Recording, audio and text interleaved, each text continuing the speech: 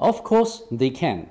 Since the two countries established diplomatic ties in 1979, peaceful coexistence has been the ongoing theme of their bilateral relationship, on which basis the two countries have collaborated closely in almost all the realms, achieving win-win results.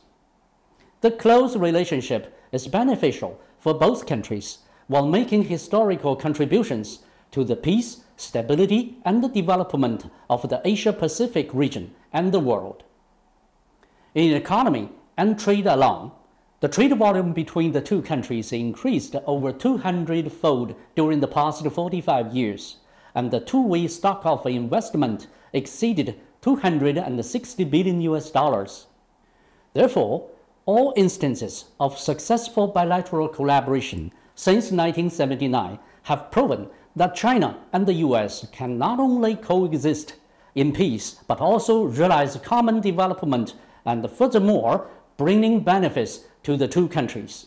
The US and China are the top two economies in the world, and they are also two military powerhouses, both possessing nuclear weapons.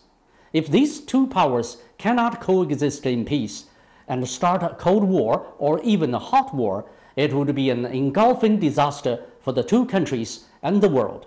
Hence, one can say China and the US coexisting in peace is the only viable path and a responsible act for the people of the two countries, for the peace and the stability of the world, and for the future of humanity.